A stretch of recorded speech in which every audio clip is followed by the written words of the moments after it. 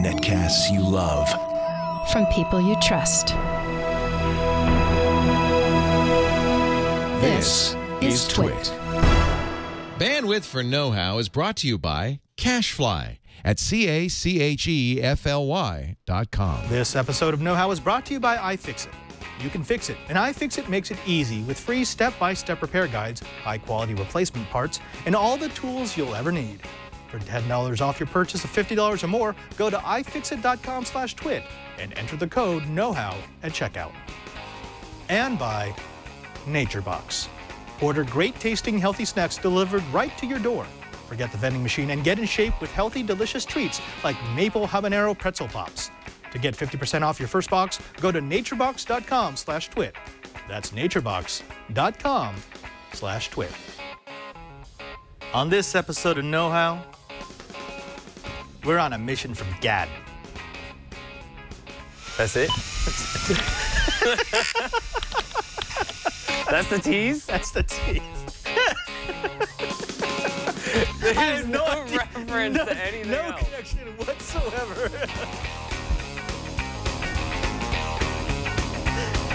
Are we gonna do that? Later on. Welcome to Know-How. It's the Twitch show where we build, bend, break, and upgrade. I'm Father Robert Balaser. I'm Brian Burnett. And for the next, 45 minutes or so? 30, 45 minutes, maybe an somewhere hour, around. who knows. We're going to be showing you some of the projects that we've been working on, so hopefully you can take that knowledge back and geek out on your own. Sound about right? Yeah, that's what we shoot for every week. That's what we shoot for. We never get there. Yeah, but we'll hey, see what who happens. knows. Now, I know for the first story, the banter, I actually wanted to talk about something that's got me excited. Yes. Over the weekend, Verizon announced that all of their plans are going to go symmetrical. So if you've got if you're one of the very lucky few who has Fios, that's their fiber to the door internet plan, you'll now have full speed in both directions. So for example, if you had their 15.5 plans, that's 15 megabits per second down and 5 megabits per second up, it's now 15.15. The same goes for the 50 megabit plan and the 75 megabit plan. Now you get the same speeds in both directions. Now this is what I like, Brian. This seems to be a direct response to the fact that Google, in their Google Fiber project, Right. they're offering symmetrical speed. So it's 1 gigabit per second in both directions. Right. In the past, the ISPs have been very reluctant to offer this because they said, well, people just don't use it, right? Well, and that might also be because they didn't have any competition. They didn't have any competition, right? But you know, even when we talked about the show on my networker show, Twiat, on Monday, people in the chat room were saying, well, I don't use uploads. Why do I care? But I mean, think about it. How many times do you upload to YouTube? How many times do you upload your photos? How many times have you ever wanted to be able to back up all of your computers to the cloud really, really quickly? That all requires upload speed. And that's important for us too when we're doing Skype. Oh, absolutely. Yeah. If you do any sort of video conferencing, upload is the limiting factor. It's not the download. As we can attest to here in the Brick House, it's always that link coming back to the studio that seems to get trashed. Right. Well, I think the connection we have here is Comcast, and it's 100 megabits symmetrical. Down. Or down? Down. Okay. It's fast. Yeah. It's fast. Well, here's the thing. Even if you're not doing any of those things, even if you don't upload to YouTube, even if you don't back up your computers to the cloud, even if you don't video conference, you still need upload speed. Remember a few weeks ago we were talking about ports. Right, the port forwarding. Right, and how there was TCP and then there was UDP. And UDP is sort of, it's a shotgun approach. I take all my data, I put it into packets, and I send it out, and that's it. If it gets there, it gets there. If it doesn't, who cares? Yeah. TCP is actually the communication protocol that most of us use more often. That's two-way. Right? Because the receiving side has to verify that it received the packet and that everything is But there's more overhead to that. There's more overhead, and there's also more back and forth talk. So even if you don't video conference, even if you don't, say, podcast, so you need to upload stuff to YouTube, your internet speeds will still increase if they're no longer choking your upstream side. Absolutely. No, I am all for having fast upload speeds, but I kind of have to reserve my judgment because I don't have Verizon. It's not really available here. But also there's that article that came out about the guy who bypassed Verizon because they were throttling Netflix. Right. So it's like, great, yeah, like you've got symmetrical, but as long as Verizon lets you use it for stuff. Yeah, and that's the ultimate thing, and that's what gets me more excited. It's not the fact that it's symmetrical. That's cool from a network geek perspective. That's cool, but it's the fact that Verizon seems to be reacting to Google. I like that. Finally, scared. There's some pressure being put on the ISPs. We need faster internet so I can do stuff. Right, yeah. And if Verizon and if Comcast and if Time Warner and AT&T start saying, oh, well, we better start offering these things to our customers, otherwise they're going to go someplace else, that can only be a good thing. Right, and without the competition, they can just kind of roll you over and then say, hey, here's this triple play plan that you might want to do. You know? But, oh man, if Google could come out here to Petaluma. I'd like that. I know. I don't think it's going to happen anytime soon. No, but not at all. I remember a long time ago, I won't say his name, but a Google employee came in, I think when I first started working at the Brick House, and he said if the other ISPs don't play ball, Google's going to put pressure on them. And that was right before they announced they were going into Kansas City, I think it was in the first place. Yeah, so Google Fiber, thank you. Comcast has also announced that they're going to go symmetrical, but instead of speeding up the uploads, they're actually slowing down the downloads. No, they're not seriously. I could get sued for slander there. No, they're not doing that. Now, Brian, we sent you out with a very specific task, and that was to do this NFC thing. Right. Well, so Tony came to me because he wasn't really sure what NFC did or what you could do with it. Like, but to explain it, to start with, let's start from the basics. NFC stands for near field communication. I was thinking of some other NFC for a second. It's a football league, isn't it? As you would imagine, that means that is a very short range of communication, so within like an inch. And it's a standard used by a lot of devices, mostly smartphones you see are NFC incapable. So today I wanted to show what you can do with some NFC tags that I got off of Amazon for about $10. But before that, I should say that NFC is based off of RFID, which I know you've heard of, which is radio frequency identification, which uses electromagnetic induction to transmit information. So if you've ever used like a bus pass or something like that, if you've done public transit, it's the same sort of principle.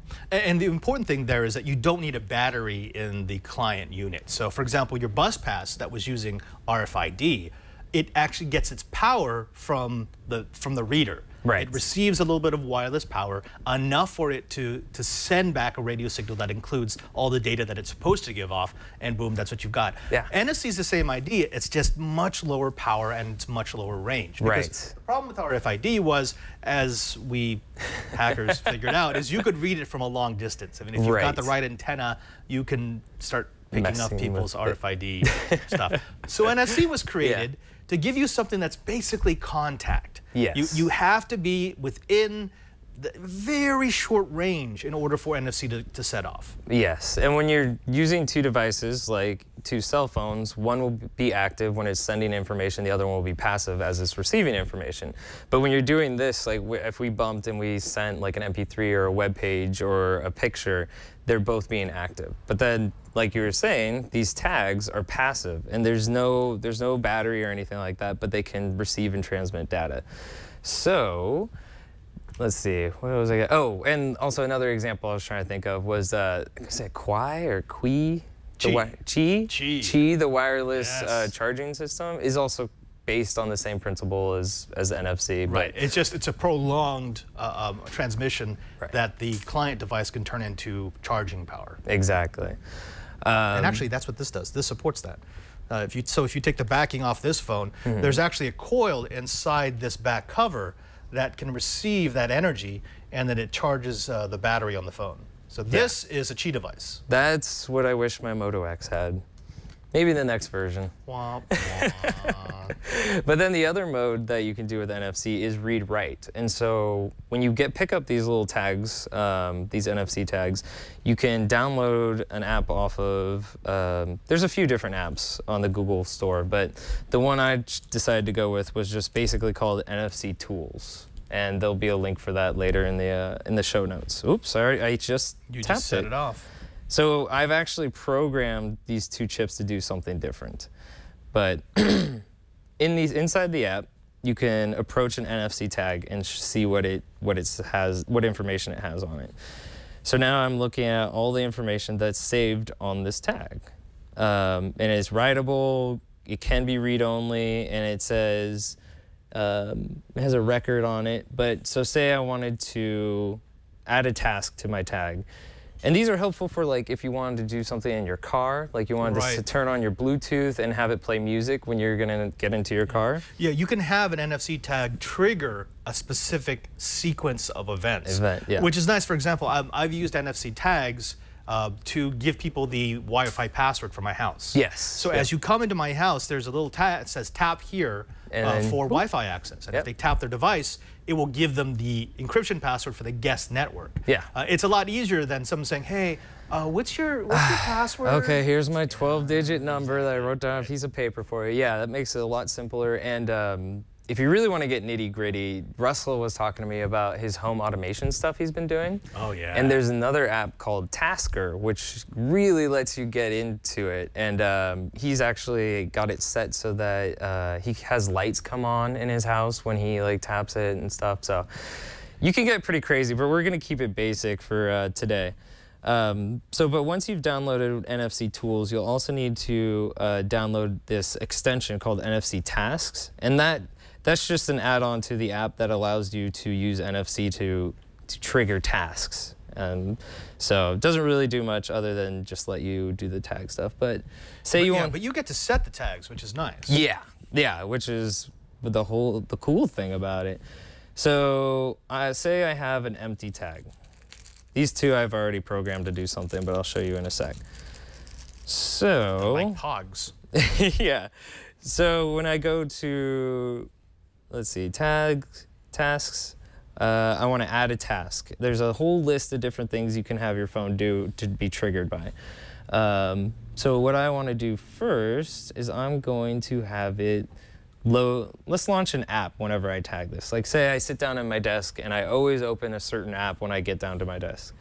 So I always play Bike Race when I sit down at my desk because I'm not going to be working. But so it lists that up. Whoops, go back. And you can load more than one thing, which actually I have something loaded. So delete that. Hey Alex, can you digitally zoom this and rotate it for our audience? Just Sorry, I'll try and angle that, but I wasn't looking at the TV. Is that better? Is that better? There we go. Is that okay, internets? Is that okay?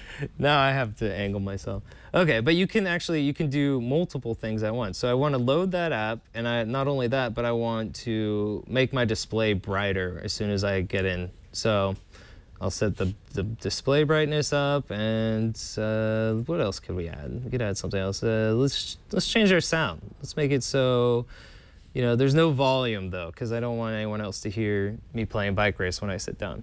So now I've got the 3 things that are going to happen when I write to this tag. So that's about 96 bytes, which I forget how much space. There's not a lot of space on these tags. No, it's very, very small. It's very limited, but you can string quite a few things together. I mean, me and Alex were writing text messages back and forth between each other on them, and that was Which is always good because you hand someone something to read your text message. That's right. Nice. Yeah, exactly. So now I can write to this little tag here. I'm just gonna boop, write completed. Cool. All right. So I go back to my home screen, and I've noticed on Android you do need to be in an unlocked. You can't do it from a powered off. That's a security thing. That's a security they don't want someone writing a malicious tag. Right. That says, send contacts list to me. Is it no? No, that would not be good. So make sure that you're not in your lock screen, and then if I tap it, it's lowered my volume. It's turning up the brightness, and now it's launching Bike Race. So nice. Yeah. Yeah. Now you've done it to daisy chain those 3 events, but they could be anything. For example, it could be in Russell's example. Let's say you have an NFC tag on your nightstand. So you put it on your nightstand, and your phone knows to turn brightness all the way down, turn off all sound, turn off alerts so you don't get the blinking light, and set an alarm. Set an alarm and talk to the home automation system to turn off the lights. Yeah. And that's all programmable within the interface for the NFC programmers. Yeah. So that's something I was playing with, and if you order this pack that I got, you get all these cool stickers too. Which, by the way, if any of you play Ingress, join the Resistance. Yes. Blue side, just do that. Blue side? Wait, I thought, is this the Resistance? No, that's Resistance. That's just the key. That's, what? I thought that was Enlightened, and that's... No, Enlightened is green. The Resistance is blue. That's you know what? No, that's okay. Get that out of there. No. We'll talk about Ingress another time. But to finish up with the... in later episodes, I'll come up with some other strings that you can tie together for NFC tags. But that was just to show the basics. What I would love to do is combine that with a Qi charger, so that you can charge and activate a bunch of things at the same time. That would be my perfect nightstand phone docking station. Yeah, totally. Charge and turn everything off. Right, and there's in this NFC Tools tab, you can Tools app, you can really drill down into stuff like you can have Bluetooth be toggable. Toggable, is that a word? Toggable. Well, where if you tap it once, it turns it on. If you tap it again, it turns it off. So if you like, oh, I got in my car and I want Bluetooth on, I'm getting out of my car, I don't want, or Wi-Fi or GPS. Yeah. You know? Although I noticed you can't turn on GPS or put your phone into airplane mode without root access, which I guess is an Android security thing. Right. But so there's some pros and cons to NFC, but the big one is it doesn't require a power source for passive devices. So you can just, stick these somewhere and you don't have to think about it again. You just tap your phone to it. But some of the drawbacks are the range is just about a few inches. Which is good, which is actually good. Which is good, yeah. And the transfer speed is a lot slower than something like Wi-Fi or Bluetooth. But you're not going to be really read-writing a lot of stuff anyway. But if you've ever used Android Beam or S-Beam on Samsung phones, I think is what it's called, what that does is it uses NFC to start the pairing, and then it launches into a direct Wi-Fi mode, and then that's how you're able to transfer like bigger files and stuff like that. Yeah. So it's pretty nifty. Yeah, actually we should mention that because a lot of people are saying, oh, like transfer via NFC. No, you kick off the transfer with NFC. They learn how to communicate with one another, but then it uses a different technology, either Y-Direct or Y-Die or Bluetooth, or actually some of these actually transfer over their cellular networks, which is strange. But yeah, it's a roundabout. Yeah, it's a roundabout way. But yeah, so I've been having fun with these tags, and I think what I'm going to do for myself is I'm going to put one on my motorcycle. So then, well, I want to do that because motorcycles are dangerous, all right? I agree with that. But I want to alert certain people that I'm riding my motorcycle. So if you don't hear from me for a few hours, maybe something happens. So I'm going to have it like send a text message to my wife. That sounds weird now. Send a text message to my wife so she knows that I'm riding my bike. But then also I'm thinking of tying it in. If you watched episode 9, I think it's 96 with Patrick, tie it in with if this, then that.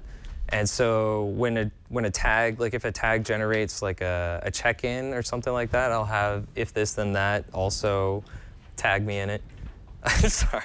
You could also just put one in your seat on the bike, so that keep your phone in your back pocket. Well, there was a demonstration video that we did a while back between here at the Twitch Studios. Are we not gonna? Can we play that video? Yeah, I believe you starred in this old educational film. Yes, yes. We were showing how to secretly send messages with using NFC. All right, let's take a look. Let's just, So this is, early days, 2012. Is a new technology that allows smartphones to transfer data between each other simply by tapping the phones together. Of course, there is the standard method of transferring data.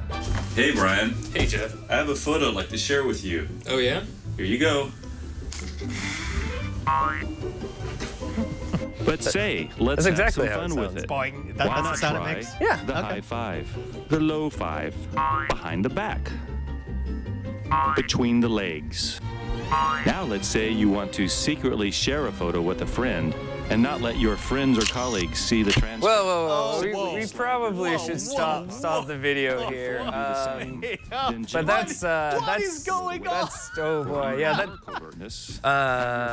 No, Alex, can we cut the video? We just wanted to give people an idea of how. No. Now I have to burn my eyes. Thanks. Oh man. Appreciate that. Photos. So this, don't transfer files this way. Brian? Aren't those great photos? Hey, Brian, I've got a cool photo I want to share with you. My phone's not in my pocket. Neither is mine. This has been another technology tip from Tefu and Inside Twit. We weren't supposed to show the whole video. So, you were married, right? Yeah. That was in my wild bachelor days. Transferring NFC files willy-nilly. But see, have some fun with NFC. We did. It's certainly not regrettable at all. But anyway, Padre, enough about NFC. What if I wanted to fix stuff? If you wanted to fix things, we could talk about. I'm sorry, I just have to burn that out of my brain. My brain hole doesn't want to get rid of the image. But okay, when we come back, we're going to be talking a little bit about Project LunchBox. You know, we were going to be assembling a remote control buggy, but there's a couple of pieces of technology that you should know about before you assemble your own. Speaking of assembling your own, you know what one of the best ways to assemble kits is? Having the tools that you need for it. Exactly. The proper tools are absolutely necessary if you're going to be assembling a kit. There is nothing that is more frustrating than starting a project and then realizing you don't have the tools to complete it, or even worse, not having the right tools. Yes, everyone's got a screwdriver. Yes, everyone's got a pair of tweezers. But do you have a screwdriver? Do you have the tweezers? Do you have the kit to work with electronics on a small level, with models, with toys? Well, iFixit does. iFixit is the premier spot to go when you want tools. If you can go and do a close-up here, iFixit is a free online repair manual for everything. And not only that, they have these tools, this iFixit Pro Toolkit that allows you to fill out the steps that you see in those manuals. They have more than 10,000 repair guides for everything from electronics like your smartphone, tablet, and game console to your home appliances, clothing, and even, yeah, your bike. They also have foolproof instructions to fix all your stuff. If you've shattered your iPhone screen, if you need to repair the red ring of death on your Xbox, or swap the battery on your Galaxy S3, iFixit has got you covered with parts, tools, and repair guides. iFixit also makes the most trusted repair tools for consumer electronics, including the Pro Tech Toolkit. Now, this has 70 tools to assist you with any mod, malfunction, or misfortune that comes your way. The toolkit is the gold standard for electronics work, from garage hacking to the CIA and FBI. But more importantly, their unique tools are used by repair technicians everywhere. Now, this includes iFixit 54-bit driver kit. That's what this is right here. It's got 54 standard, specialty, and security bits, including Phillips bits, Pentalo bits, Torx and Torx security bits, Tri-Wing bits, which is more popular on video game consoles, and triangular bits, which are for McDonald's toys. So if you've ever wanted to hack apart a McDonald's toy, there you go. And Brian's trying to destroy my Galaxy. I wouldn't destroy your phone. You know, iFixit can also be used maliciously if you've got a co-host who wants to break your stuff. It all comes down to the user. Now, they've also got that swivel top precision driver, which allows you to reach into difficult, hard to get places, and the flex extension right here for those projects where you need to get around corners. Have you ever tried to tighten the fastener and you don't quite have the space? Well, that's what this is for. Get around that hard bend and continue your job. Now, it also has ESD-safe precision tweezers for delicate manipulations, an anti-static wrist strap that keeps your device safe from accidental discharge, nylon spudgers, metal spudgers, and plastic opening tools for prying, scraping, and the like. It's lightweight, compact, and durable, and it has this tool roll that makes it on the go for repair professionals and amateurs alike. It's only $64.95, and it's backed by a lifetime warranty. We swear by this kit, and you should too. Now, here's what we want you to do. We want you to try iFixit. With iFixit, you can fix it yourself, and iFixit can help. Visit iFixit.com/twit for more than 10,000 free step-by-step guides. iFixit also sells every part and tool that you'll need. We've used them extensively for our repairs. Enter the code KNOWHOW at checkout, and you'll save $10 off any purchase of $50 or more. That's iFixit.com/twit.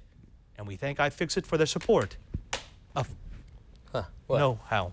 You don't mind if there's like a I just looked over there, I'm like, what's going on with my stuff? I'm just gonna leave it there for you. Yo dog, I heard you like phones. Well, you have two of them. You don't need both of them, do you? Well, this one kind of broke, actually, which is why I'm going to be using the Is one just for Ingress? Yeah. Actually, yeah, I'm going to be using this kit for Shannon's Nexus 5 that That's broke. right. We have to, fix her screen. That's right. Hopefully by next week, I'm going to do that. All right, good. That's a nice little project for people. Or I'll break it more. Didn't you break it? No. That was the Samsung S4 Active that fell off while I was riding, and just, yeah. But anyway, there's only so much stuff you can fix. All right. Let's talk about differentials. If you've done any sort of auto repair, you've heard about a differential. Yes. If you've ever played with a remote control vehicle, if you've read through the instructions, you've probably read about something about a differential, but a lot of people don't actually know what a differential does. Are you going to tell us, Padre? I am. Now, imagine this. Imagine you've got a vehicle that has rear-wheel drive. Okay, yeah. Okay, and so the rear wheels turn to propel the car forward. And in fact, we've got a little example here. Let's clear up some space. We've got our project lunchbox. So yeah, exactly. So here's the front of the car. Yes, here's the front of the car. If it's traveling, the rear wheels are going to move at the same speed, right? Okay. Okay. Yeah. That makes the problem is what happens when it turns. When you turn, the outside wheel has to cover more distance. Right. So it actually has to rotate faster. And the inside goes slower. Goes slower, right. If you have the two drive wheels going the same speed as you're trying to make your turn, fighting each other? It kind of fights each other, right? Either the outside wheel will kind of have to hop, or the inside wheel will have to spin in place. Okay. It's horrible for handling, so we created something called a differential. And all it does is it allows for differential rotational speeds of the wheels. That's what this does. Oh. It allows the wheels to rotate at different speeds from one power source, which is actually very important. And let me explain that. If you go ahead and run that first one, this is what a standard orbital differential with a planetary gear looks like inside of a car. The idea is you've got power being applied to that big gear, which rotates those two small gears. Those small gears are engaged with the drive shafts. And as you can see, as the vehicle starts to turn, one side will turn more quickly. Now, how that's governed is determined by what kind of differential it is. Now, the first type of differential, and Alex, if you go ahead and switch to it's the second video actually, this is what's called an open differential. Now, is this the most common kind of This is the most common because it's also the easiest to maintain. It's the cheapest to put together. The idea is the power goes to the shaft, to the gear with the least resistance. The power follows the path of least resistance, which is good because it's cheap. Right. The problem is, as you can see here, what happens if you're on ice. If you're on ice, or for example, here, if we high side this car, all the power is going to be going to the wheel that has no resistance. And it goes nowhere. Right. So it's stuck. It's stuck. So again, very inexpensive, very easy to maintain, but also not great. I mean, it is for very cheap applications because if you high side, you're stuck. All the power will just spin away because that's the path of least resistance. Not so good for burnouts either. Horrible for burnouts. The nickname for my first car was the one-wheeled wonder. Because when you do a burnout and just one wheel would spin. So like the whole passenger side would be smoky, but but that one wheel would spin like crazy. Oh yeah, because all the power gets channeled to it. Honda Integra. Now we know why you ride a motorcycle. Okay, now there's a second type of differential. The second type of differential tries to solve the problems of the open differential. Okay. So the problem with the open differential, of course, is that since the power always goes to the path of least resistance, if you have one wheel that's got no traction, all the power is going to go to the wheel with no traction, which is counterproductive. Suddenly you're not moving. A limited slip differential, and Alex, if you go ahead and run this, it changes it. It uses a method, either electronic or with braking or hydraulic. For example, if I put a brake on the wheel that's spinning, the power has to go to the other wheel, right? Right. Or if I have a hydraulic system that guarantees that some power is going to go to the other wheel, that's another way of doing limited slip. Or as we do in RC cars, you use sort of a clutch. You have two plates on top of the differential gear that has ball bearings in it. And the tighter you make those plates, the more power it will supply to both wheels, no matter which was the path of least resistance. Okay. A limited slip differential will guarantee that at least some of the power will go to the wheel with the most traction. Okay, and I've heard in the past that LSDs are more of like a sporty car thing, or it's like something you'd find in a sport car. Well, everyone has LSDs now. So all cars, my car didn't. Well, yeah, back then. But all cars today have some sort of limited slip differential. Okay. And that's a safety feature, okay?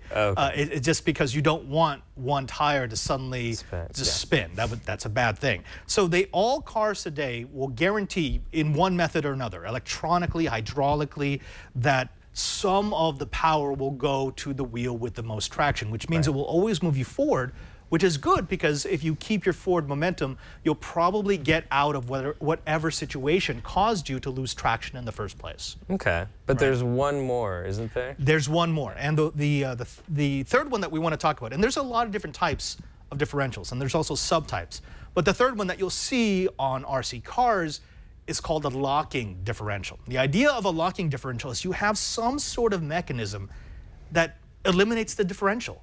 It locks it so that power is being distributed equally to both tires. No matter what. No matter what, which essentially defeats the purpose of a differential. Right, because so if you're turning with a lock differential, does that mean one wheel won't spin? They'll both spin at equal... They're going to spin at equal speeds, and which means that you get back to the problem of it doesn't want to turn. Right. But it's incredibly popular on four-wheel drive vehicles because if you've ever been off-road... And you're going over rocks and stuff like that. Yeah, you don't want wheels to spin. Also, a locking differential helps with the torque. It gives you tons of low-end torque. So let's say you're rock crawling. Right. You lock the differential so that all four wheels are rotating at the same speed. And so wheels can be up in the air, but you're still getting power to the ground. So even if you've got two wheels that are suspended, you're still going to get power from the remaining two wheels that are on the ground. Again, horrible if you want to turn, right? But it's great if you just need traction, if you just need to push through. Most locking differential systems have some sort of automated way to disengage the locking. It used to be when I was growing up, way back when. They had cars back then? Shut up. No, but there was a lock. You actually had to get out of the car. I remember and you had to turn these locks on the wheels to lock the wheels into place. Pain in the butt and not really practical, but I think, someone's going to correct me in the chat room, but I think it was the Jeep Cherokee that first introduced in-cabin locking. It was a button you could push that would lock the differentials. It's probably the first thing to break, too. Well, the problem with that was people didn't read the manual, and it said, do not engage the locking differential while moving. And people would be on the road going, what does this do? Oh, no. And you'd push the button, and you'd hear this horrific noise, and then the diff light would turn on. Ooh. And you could still drive, you wouldn't be able to lock it anymore. Oh, no. I feel like that needs to be one of those buttons where like you put two keys in at the same time and turn them, and you have to flip up the glass and push the button. I have a cousin who was a mechanic, and he was talking about that. He goes, yeah, we call that button money. People push that button and we get money. Ooh, yeah. Oof, it was if you were stupid. Okay. Yeah. Well, so that's the three different kinds of differentials. Well, that we're going to be dealing with. So when we start we're hoping to continue building models because it is a great way for you to learn about technology, but on a smaller scale. So in this model, we've learned about motors, we've learned about powertrains, we've learned about how servos work. Now we're going to learn about transmissions, and there's so many different types of transmissions. This one is relatively inexpensive, but we hope to show off some limited slip and locking differentials in the future. Absolutely. Yeah.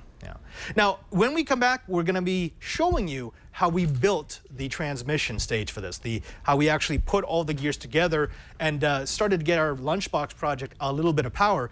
But before we do that, I'm kind of hungry. Oh, you thinking of some snacks? Yeah, we need some. Worked up an appetite with all that knowledge. One of the things that you may know that I do is I eat a lot, and unfortunately, I eat mostly unhealthy stuff. There's a lot of snacks that vie for my my hunger, and unfortunately, chocolate and sugary treats often win out. Well, they're not good for me either, Padre. They're not good for you. But what we've got is NatureBox. This has been an instant hit in the Brick House because what they do is they give you healthy snacks, non-sugary, non-nasty snacks that you can eat that are healthy. Everything's from flax seeds to what are these? I love the Santa Fe corn sticks, but I think those are all gone. Yeah, every time those come in, I see them stashed in your desk, so it'd be nice if you shared them. Don't tell Lisa. Yeah, actually, I've got like 5 bags of the Santa Fe corn sticks. They're just really good. They're like, just pop them. Thanks for sharing. But I mean, it's got no high fructose corn syrup. It's going to give you what you need in your dietary regimen. You can drill down to the things that you want in your snacks. Right. They've got 0 trans fats. They've got 0 high fructose corn syrup, and there is nothing artificial. Now, NatureBox sends great tasting snacks right to your door with free shipping anywhere in the United States. And this is how it works. We click on the continue button on their webpage, and then we get to choose between 3 subscription options. Then we place our order. Now, once we became members, we were able to select the snacks that we wanted in our monthly box. You can select by dietary needs. For example, if you're vegan, if you're soy-free, if you're gluten-conscious, if you're lactose-free, nut-free, and non-GMO. You can also select by taste, which is something I never did. You got savory, you got sweet, and you got spicy. These are sweet. Those are distinct flavors. And I always just thought snacks are snacks, but no, sometimes I'm craving the spicy, sometimes I want something savory, and I'm always looking for something sweet. I mean, I think I told you last time we were doing NatureBox, I'm a diabetic, and sometimes I need snacks, but I don't want to binge on potato chips or candy. They had the like roasted peas. Those were really good. They're almost like corn nuts, but they're not corn nuts. I love them. Yeah, and notice how a lot of those disappear. It's so weird we can't find those things anymore. We'll have to order more. Well, the next time you get cranky and hungry, come by my desk and go ahead and pick up a pack of NatureBox snacks. If you're in the Twit studio, stop by Padre's desk for a snack. Now, the one that Leo likes are the guilt-free coconut date energy bars. Those things are really, really good. They're also never to be found in I was going to say, I haven't tried those either. Yeah, well, he's got those. I've got the Santa Fe corn sticks.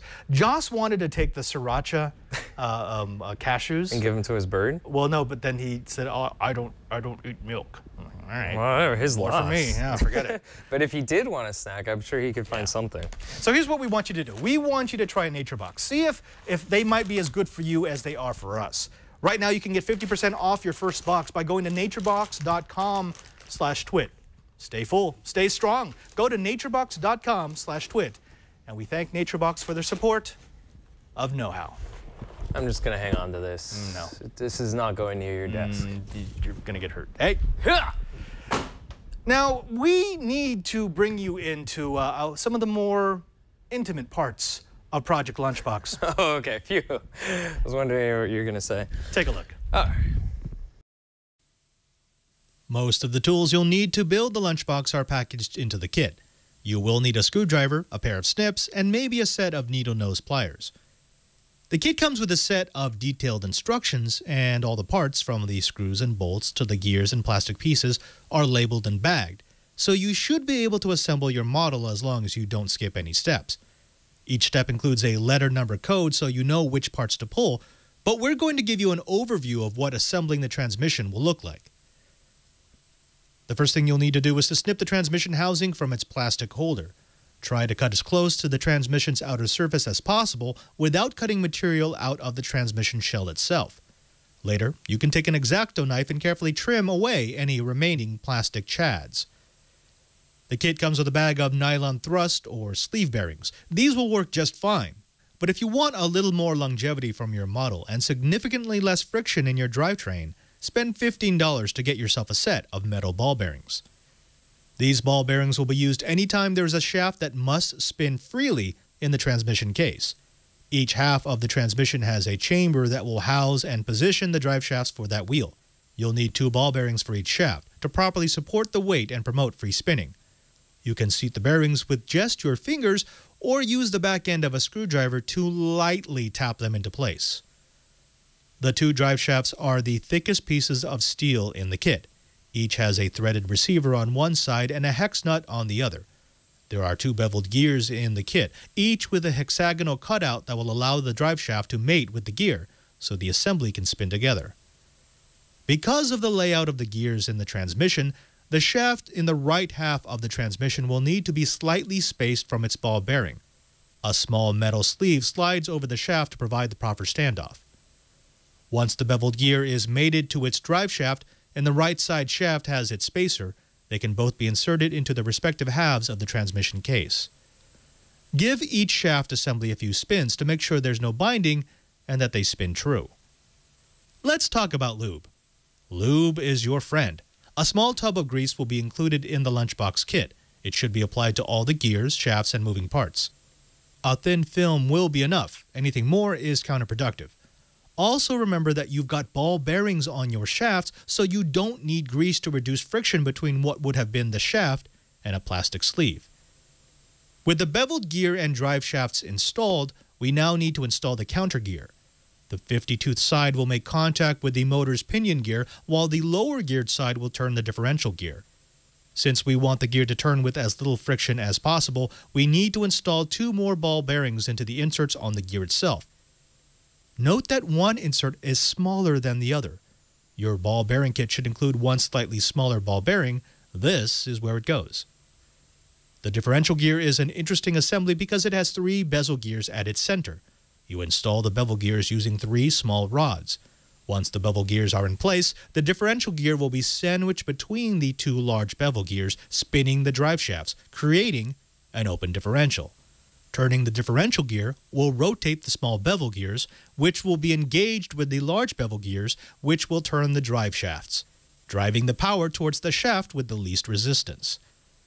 A small pin goes through the differential gear into small receivers at the ends of each drive shaft to keep the gears aligned once the transmission case is closed. Start final assembly in the right half of the transmission. The counter gear goes in, fat side closest to the wall. Then the large bevel gear goes above it. The differential gear is seated on top of the large bevel gear. Make sure that the shaft through the differential locks into the receiver on the drive shaft. Also make sure that the teeth of the differential gear are slotted with the teeth of the smaller part of the counter gear. Give the combined assembly a few turns to make sure there is no binding and to check if sufficient lubrication has been applied to all gears.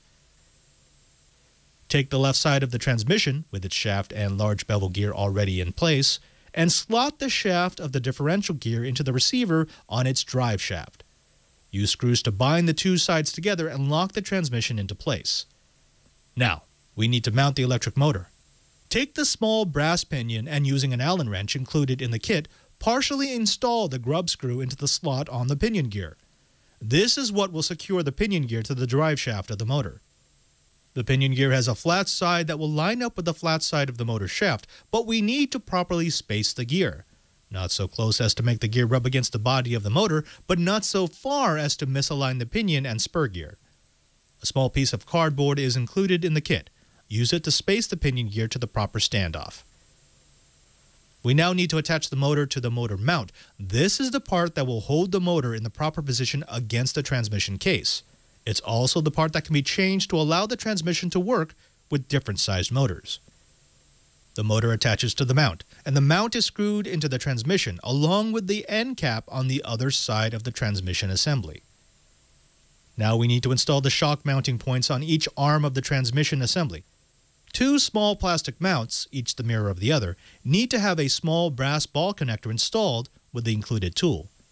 Each can fit properly only on one side of the transmission, so if it doesn't line up with the mounting post, just swap the sides. When we integrate the transmission with the chassis, these mounts will be used to connect the shock absorbers. Electric motors have a lot of torque, and big wheels on a buggy have a tendency to make the vehicle rear up on its end, so Tamaya included a wheelie bar with the LunchBox. A small plastic wheel is held by a steel assembly, which is then bolted onto the back of the transmission. The last step is to cinch the motor's leads against the motor can with the included tie wrap. This is to keep the wires from rubbing against the tires, especially under load. Though we won't be installing the wheels until the integration of the transmission with the chassis, it's worth taking a look at how the drive wheels will be attached to the transmission. Each drive shaft has a small hole just beyond the end of the transmission housing. A small metal pin is inserted into each hole, then the plastic wheel hub is slotted over that pin. The pin keeps the hub locked onto the drive shaft, and the hub keeps the wheel locked onto itself. If you've built the transmission properly, turning the drive shaft on one side should create an opposite rotation on the other. If you get opposite rotation, it means that both drive shafts are locked onto the differential gear and that the pinion on the motor has properly engaged the spur gear. If the wheels spin in the same direction, or if the opposite wheels don't spin at all, then either the motor isn't properly installed or the bevel gears are not properly seated. Congratulations! You have now fully assembled a functional transmission for your lunchbox.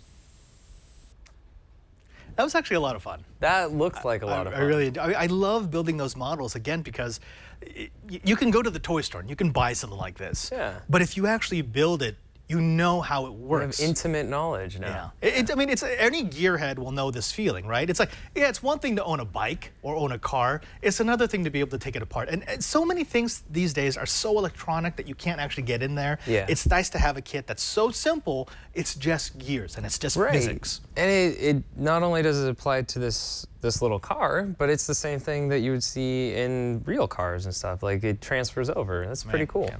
Like, for example, if we take a look inside this, because in the next episode of Project Lunchbox, we're actually going to show you how to build out the steering and how to integrate the systems. But if we go ahead and take off the... Oh, sorry, you found my snack. Oh, there's candy in here. Hold on. I thought that's what it was supposed to... It's a lunchbox, right? Okay, continue. Okay, if you look inside, the transmission is one part of a very complicated system. We're going to show you next time how you actually connect the shocks, how you build out the steering, and how you create the link, adjust the linkage, and then how all the electronics work. So there's a lot left in Project Lunchbox, and this is just going to be the first of what we hope to be a long series of project builds. Yeah, that is really cool. By the way, I've noticed that the lunchbox wasn't at its normal place this morning, and it seems to have gotten scraped up overnight. Do you have any idea? Yes. So as I found out, asphalt has a lot of traction. So when you try and do a power slide on the lunchbox, you do a power flip down the road in my neighborhood, waking up all your neighbors at midnight. So I learned that though. So now I'm not going to do it again. But you know what it does do? It hops curbs really well. It hops curbs incredibly well. It jumps curbs, and then there's this bark patch out in front of my yard. It just kicks up all the bark. I'm going to do like a slow motion video. So. Well, you know, I'm glad that I could build these models so you could destroy them. It's you build them, I break them. It's a partnership. That's how it works.